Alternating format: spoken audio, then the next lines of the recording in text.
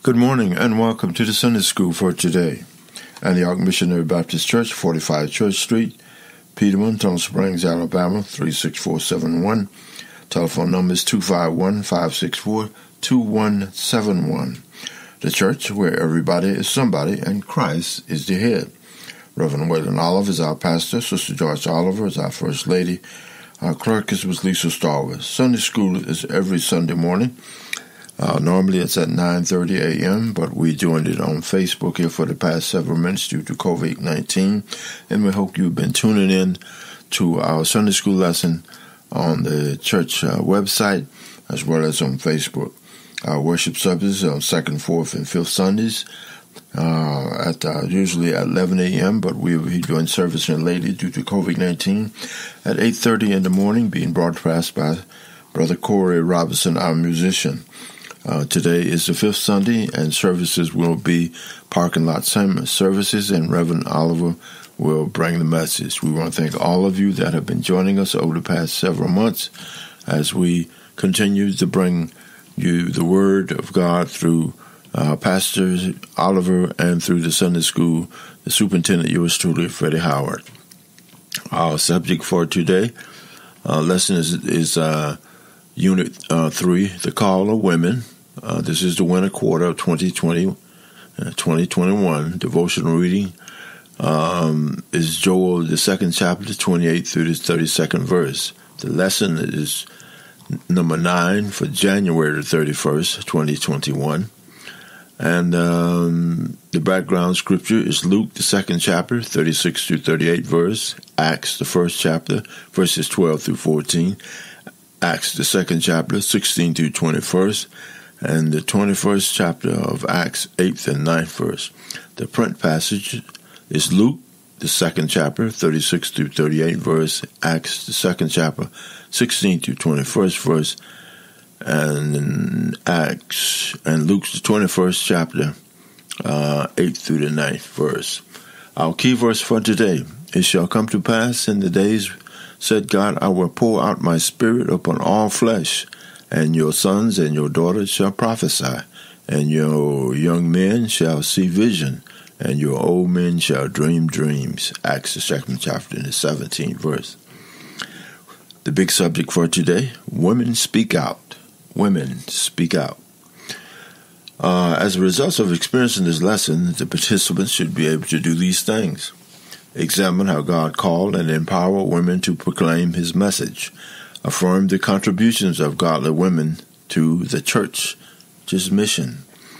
Advocate for greater recognition of God's called women in the church. Key terms for today is dreams, that's a vision; prayers, supplication, entreats, praying; prophecy, to foretell or predict, speak forth by divine inspiration; prophetess, females who declare or interpret oracles, a female propheter; redemption, in the Old Testament, reasoning from imprisonment for debt or from slavery, release from national and misfortune, and so forth; liberation, deliverance, release; servants, slaves, persons who are enslaved; widow, a woman whose husband has died. All right, let us begin. Why this lesson matters. All people have unique purposes in life. How do we affirm each individual's purpose? Throughout the scripture, we find numerous examples of women responding to God's call. The lesson in focus. For many generations, certain tasks in the church have been designed according to gender. The assignment of ministry roles in the church is a long-debated topic that has only recently begun to receive a form of balance. Despite the gender differences and sometimes biases, we can easily identify women who made great contributions throughout history. This is true in the African American culture, generally American society, various civilizations throughout the world as a whole. While we affirm equality between the sexes, we often continue to struggle with what this means. The struggle, which is often internal, can cause conflicts and miscommunication within relationships, particularly regarding expectations and perceived responsibilities to and from one another. Gender perceptions may vary between cultures and even among families within the same community and culture. As we grow in the world and in serving God, we should prioritize hearing the truth no matter who tells it. We desire the truth of the Word even when it disagrees with long-held traditions or practices. The lesson in context. While we often equate prophecy with foretelling the future, the job of the biblical prophets was to speak forth the words of God, often prefaced with the word, "Thus said the Lord." See Exodus, the 9th chapter, the 13th verse, Joshua, the 2nd chapter, the 13th verse, 1 Kings 11 to 31, 2 Kings 9, 3, 1 Chronicles 17, 7, and 2 Chronicles 11 and 4. Today's church has a limited understanding of the role of prophetic ministries, often confining it to a supernatural ability to declare the future by the power of God rather than to speak a timely word from God. Biblical prophets spoke messages from God of warnings, repentance, instructions, and hope. Throughout biblical history, God called and anointed both men and women to stand in the fivefold ministries office of the prophets alongside pastors, teachers, apostles, and evangelists. Most believers are well acquainted with the male prophets, but not as familiar with female prophets like Deborah, Huldah, Isaiah's wife Anna, and the daughter of Philip. Peter wrote that the prophets were empowered to speak as they were moved by the Holy Ghost. 2 Peter 1 and 21. Anna is the Greek equivalent of the Hebrew name Hannah, meaning grace or divine favor. Ironically, the contents of Anna's prophecy concerning the birth of Jesus bore similarities to Hannah's song at the birth of her son and prophet Samuel. See 1 Samuel, the 2nd chapter, verses 1 through 10. What are your thoughts on women in ministry? Do you believe that God can use a child, someone with a questionable past, or anyone he can choose to spread the gospel? What would you consider prerequisites, minimum qualifications, or common characteristic traits of those who preach the gospel? Well, let me answer that question. God uses whoever he wants to. Is that clear? God uses whoever he wants to. In fact, as I said before, God can even use you. Believers, this is the insight. Believers of the Lord Jesus Christ continue to be divided in their opinion regarding the specific ministry roles God makes available to a woman. While society has begun to change its understanding of the roles of God has ordained for women, God has roles that he's ordained for women. There remains such debate on the subject despite the discussions on positions, titles, and roles. Most believers agree that the responsibility to proclaim the gospel belongs to all believers, both men and women. This has become less and less debated on our communities. Those who are aware of church history can easily recognize that many meaningful contributions of great Christian women in every generation. I used to remember when Sister Hollinger and my dad would do Sunday school lesson at our old home at Star Quarter at Mount Sinai.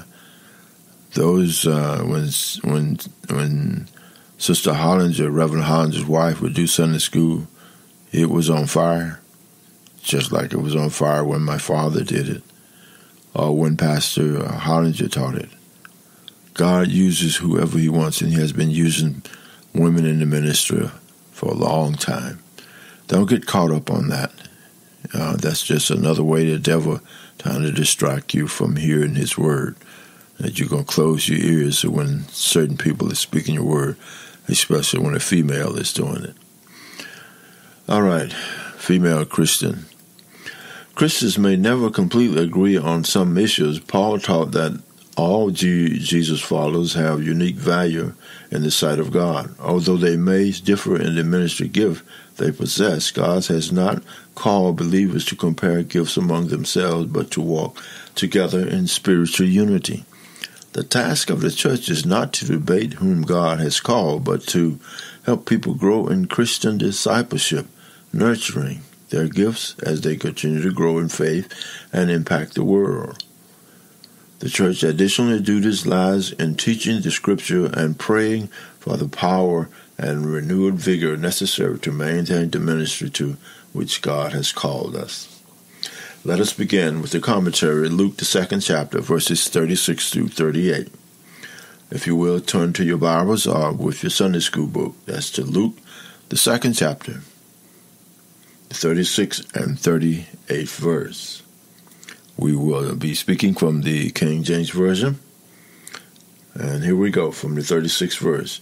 And there was one Anna, a prophetess, the daughter of Penuel of the tribe of Aser. She was of a great age and lived with an husband 7 years from her virginity. Quite a woman right there. Quite a woman. She was of great age. All right? And with a husband 7 years from her virginity. All right. And she was a widow of about 84 years, which departed not from the temple, but served God with fasting and prayers night and day. Faithful as well. God's powerful, God's word. When God do anything, he do it in a way that will get noticed, that will be eye-opening and powerful indeed, such as this lady. And she coming in that instant gave thanks, likewise unto the Lord, and spake of him to all them that look for redemption in Jerusalem. Man, great lady. God's good, ain't it? God can do anything. Coming up to them at the very moment, she gave thanks to God and spoke about the child to all who were looking forward to the redemption of Jerusalem. Talking about a baby being born, Jesus Christ, God the Father, Jesus the Son, the Holy Spirit, God's Son. Oh, man. In both the Old and New Testaments, women are endowed by God with prophetic anointing. Biblical prophets spoke powerful proclamation from God. Those who are prophesied future events spoke with complete accuracy. Luke wrote that Anna had lived with her husband for 7 years before he died. Just to introduce some contextual perspective, if she were married at the age of 12 and after 7 years of marriage and widowed for 84 years, she would have been 103 years old at Jesus' birth. Is it also possible that Anna was 84, but most interpreters the text to say that she was widowed for 84 years? Whatever Anna's age, the writer seemed to compare the longevity of her faithful devotion and dedication to God. That is the outstanding element there, her faithfulness and dedication to God, and how she lived her life in that dedication to God. The depth of Anna's faith is shown by her confidence that the infant Jesus was the promised Messiah and hope of spiritual redemption for the people of God. With this confidence, she began to proclaim that Jesus was the redemption sought by the people. That's in verse 38. Without the support of a husband, widowed women in biblical times were often impoverished and forced to rely on the goodwill and financial support of families and others, but were ultimately dependent on God. Ultimately dependent on God. How do you react when you finally receive a long-awaited answer to a prayer? How do you act?